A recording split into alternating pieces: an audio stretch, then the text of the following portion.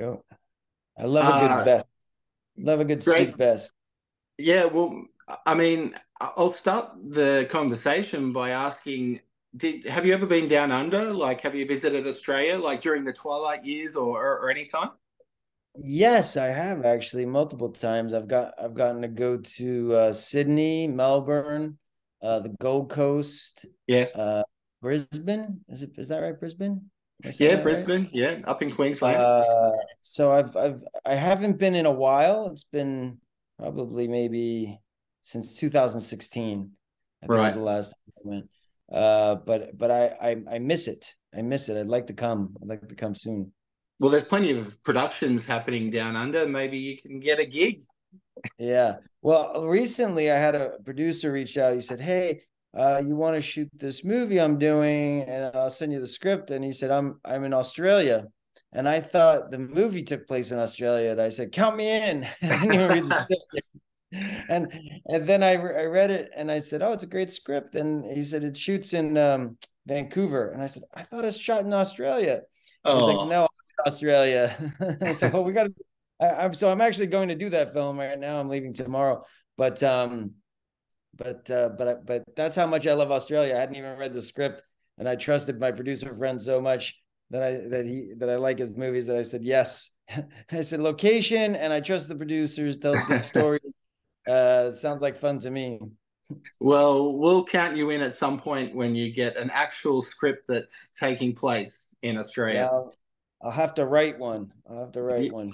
Well, you should. I mean, you've directed before, but you're co-directing On Fire, this new Yes. film.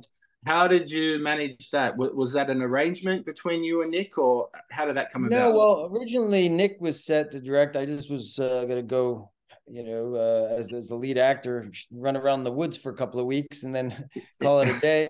It was a good part, and I thought the story was very poignant. And I remember when I read it, it really resonated with me because I remembered the Australia fires and how much land was lost there, and Yeah, these fires have been happening all too often in the news, and it really struck a chord with me reading the script and being based on true events and giving the perspective of these of the victims of these fires and what they had to go through. So yeah, that all made me feel like that was something a story I wanted to tell. And then when we were there filming, Nick ended up getting COVID, oh, and so they turned to me and they said, "Will you direct tonight?" Because Nick had COVID, and so with Nick's blessing, I did. And COVID doesn't go away in one day, so I ended up sure. finishing the film. And then when we got to the editing room, Nick invited me in, and we ended up carving out the movie together. And then he turned to me and said, "Listen, I'd love to take credit for the film, but this was more of an amalgamation of both of us working together. So let's celebrate that collaboration with a co directing credit." And I was touched, and I said thank you, and that's how I ended up co-directing the film. I had directed before, so I felt Yeah, comfortable kind of jumping in where I was needed. But it ended up being another 9 months after the film was wrapped because it editing. was heavy on CGI and making sure the score was right. For that film, the score was gave you all the gears of where you needed to be in the movie. Mm. Um, so yeah, it took as an actor, sometimes it's easier. You go and you give over your part, and then you walk away and you go on to the next film. When you're directing, it stays with you for a long time. You're in pre-production, you're production, then you're in post-production. So, I'm uh, sure. but I Well, enjoyed it. I enjoyed the process of it. I remember The Vanished. You directed the late great Yeah, Anne Heche. I mean, so you knew yeah, what you were doing. That's for sure, Peter. yeah. Thank you. I really enjoyed that film. I wrote that film, Vanished, and working with the great and talented late Anne Heche was wonderful. And we had some fantastic actors on that one, and I love actors. So for me, being able to work with actors, I enjoy it. Yeah. Well, I noticed at the start you mentioned the Australian fires. We have a lot of Yeah, bushfires down under. It's sad. yeah. It's the summer thing. And there was reference to the Australian. I heard the Australian accent at the beginning of the movie, which was really Yeah. good.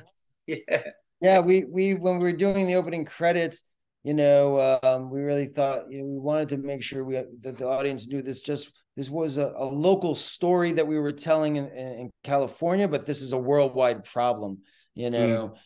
and an issue that needs to be solved. And so we ended up using a lot of news reports from different parts of the world, and of course Australia was one Yeah. of them. Yeah.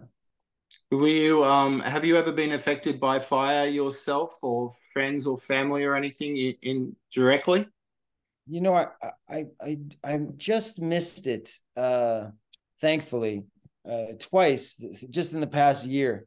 Okay. Um, I was in Oregon, and I was in a cabin in the woods with my kids, and then a week after I left, the big fire broke out there, and Okay. it was a mile away from this cabin I was staying in. I could have been trapped in that, and then I was in Hawaii, and 2 days after I left Hawaii, the fires started there. So I Sure. just missed that one too. So I've been fortunate. Well, it is fortunate. Otherwise, we might not be talking right now. Yeah, So that's yeah. exactly. I know it's based on a true story. Was it always called On Fire, or did you have other titles in mind? No, when I came on, it was called On Fire. It's inspired by true stories. There was a couple of different I know true stories that they took, and then they created a fictional character to basically tell the stories through. Yeah. Um, but but a lot of the things that are happening in the film are pulled from events that actually happened, and then we really tried to celebrate firefighters in the film at the end, and Yeah. uh, so we really shine a light on 911 operators and first responders and how tough their job is. There's a storyline of this 911 operator who's helping our family through That's this, right. and Yeah.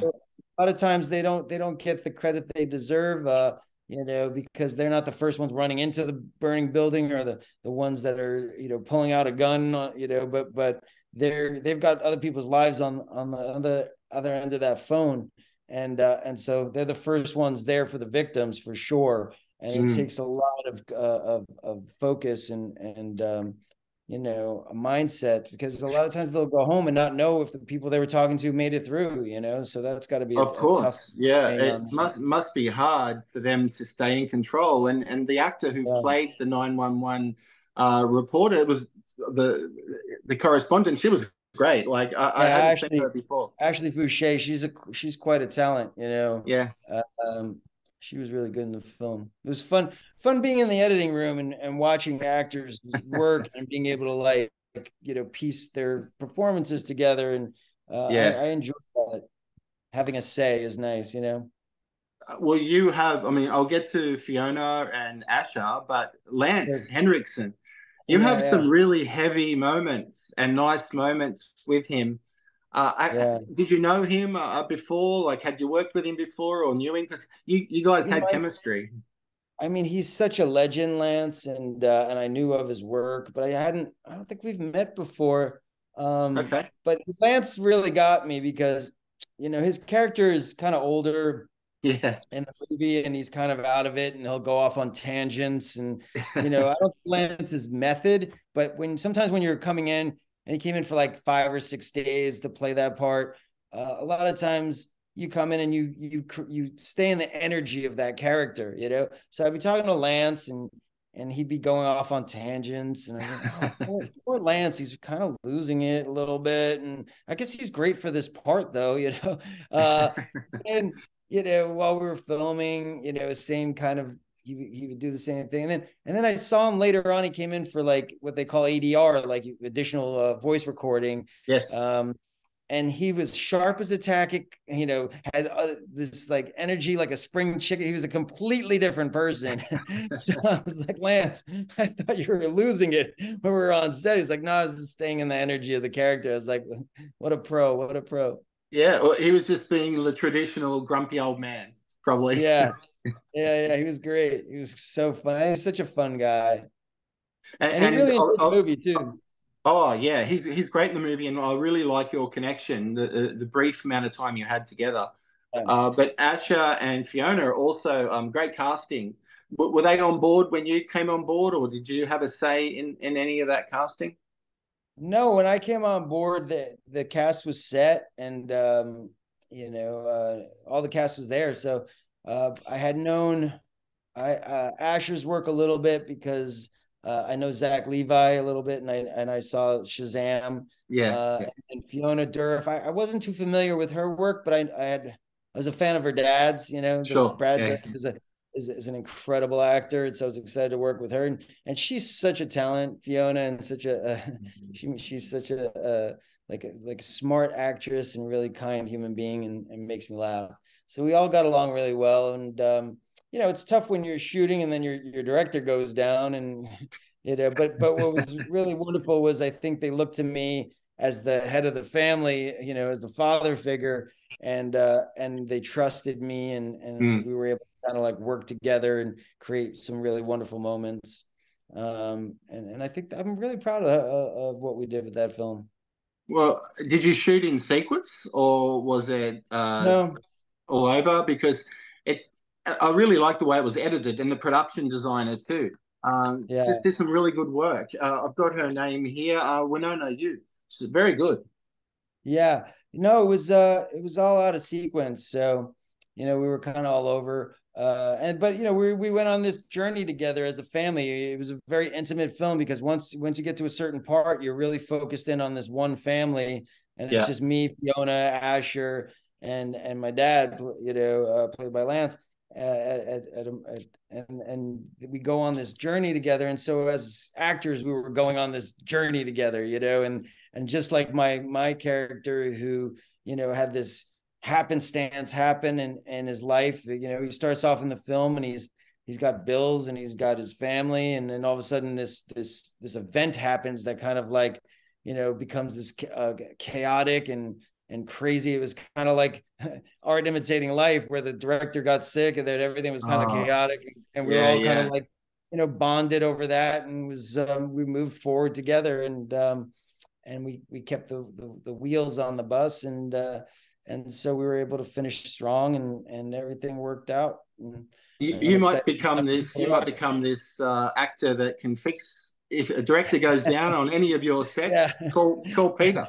I mean, it's never the way you want to come in, because as a director, prep time is so important when you're prepping Mm. the movie, and so when you're coming in and having to take over, and you've got zero prep time, and also as the lead of the film, so I'm working and I'd go home and have to work on my lines for the next day, and also my shot list for the next day, and also figure out what all the scenes from all the angles of every character was about.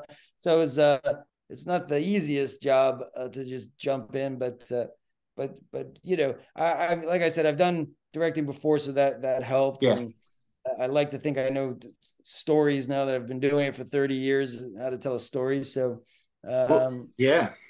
I mean, how like I've been watching you since Dance for Texas, and Can't Hardly Wait. Of course, you started young. How have you embraced getting older as an actor? Do you embrace it? uh, I mean, I just turned 50, which is, I guess I don't really think about it often. You're only as old as you feel, I guess. I have friends that are, in their 30s, and I have friends that are 60, and it's all like a mindset of how old and how young you feel on the inside. So, I don't know. I don't really think about age. I just think about time and experiences, and like, what am I going to do? What do I want to do with my life this year? What do I want to do in the next couple of months? And I have a new son. He's a year old now, so Con- that's exciting. Congratulations, That keeps me on my toes. you know, and a happy chase my birthday 1 year for old around. Sunday. I think your birthday was just happened on Sunday. Yeah, So yeah, happy birthday. And before thank we you. wrap up, you've worked with some really strong female directors in the past. Yeah. Rebecca Miller comes to mind, Catherine Hardwicke. Uh, I mean, do you think the change in Hollywood is still progressing, or how do you find diversity and change in your in your years of being in the industry so long? Yeah, I mean, I'm glad to see more diversity in the director's chair for sure.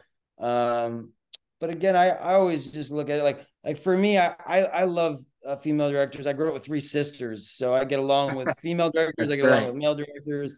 You know, when you're competent in the job, if you're male or female, it doesn't really, you really shouldn't make a difference. But what I'm excited about is they're being afforded more opportunities as before they weren't, So I Mm. think that when they're in the director's chair, I never look at it as a male or a female. I just look at it as the director. But I am happy to see more diversity there and more females in the directors in the chair. I started my career well, my first film, like you said, was Angela. Was a film called Rebecca Angela Miller. Miller. Yeah. Yeah. Uh, so my first director was a female, and that was 30 years ago. So, so that's pretty cool. That my first experience was with a female director. If you weren't an actor and a performer, a writer, director, what would you be doing? What career would you like to do other than what you are currently doing? I mean, I toyed with being a lawyer for a minute. I was going to go to law school. I Uh, don't know why I'm laughing, but fair enough. Well, I think it's because as a lawyer, when I was younger, I would say to my parents, I want to be an actor, and they would kind of laugh. Like you just laugh. They would laugh at me saying I wanted to be an actor. Now you're laughing at me saying I want to be a lawyer. But but it was like saying that saying I want to be an actor was like saying I wanted to go to Mars because it was just like so Mm. we knew no one in the business and it was just a faraway dream. So next time they asked what I wanted to be, I said a lawyer, and that got a lot of, oh, my son's going to be a lawyer. Wow, a lawyer in the family, and it's a prestigious job. And I think I like the idea of it's similar to acting in the sense that there's a jury, which is kind of an audience, and you have to stand up in front of that jury, and there's a Very little bit of a true. performance there, and I like to argue. Apparently, I like to argue points. So there's something I'm passionate. I'm Italian, so I like to have a passion for. Points or some and have a point of view. I try to get passionate about it. So I thought that could be a good career. And then I went to and I worked with a law firm, and they never went to court, and they were always in their offices. And I said, well, when do you get to go to court? They said, no, we don't. If you go to court, it's too risky. So they said our whole thing is don't go to court. Like you want to find precedences and want to settle before court. Right. Nobody wants to go to court. And I thought, well, I want to go to court, because that's where I thought this job was. And they said, Sure. Yeah. well, no, that's like the movies, kid. They said you should go be an actor then or something. So I thought, okay. So I went and started studying acting instead. And my parents thought, well, why are you transferring out of school to study acting? And I told them because I'm really shy and I have to get up in front of the jury. And so, in order to be a lawyer, it's good to take acting lessons. And they didn't know any better, so they thought they said okay, and then I ended up becoming an actor. I think my parents Well, are still waiting for me to be a lawyer, though. well done. Yeah, you've never looked back. I've really liked your career over the Oh, years. thanks. To wrap it up, in your own words as the director and star, why should people watch On Fire? Well, I'll tell you one thing: you're not going to fall asleep in this movie. Exactly. Yeah. It's not a slow movie. It's a nail biter of a film. It'll keep you on the edge of your seats. It's a poignant story. It celebrates firefighters. It's a good family film. It's a family that's working together to overcome something, which is really beautiful to watch with Mm. your family. And it's an enjoyable film. At the end of the day, there are a lot of takeaways in this film, but you'll still have a good time watching it. Exactly. Well, thanks a lot, mate. Nice to meet you, and I hope we cross paths down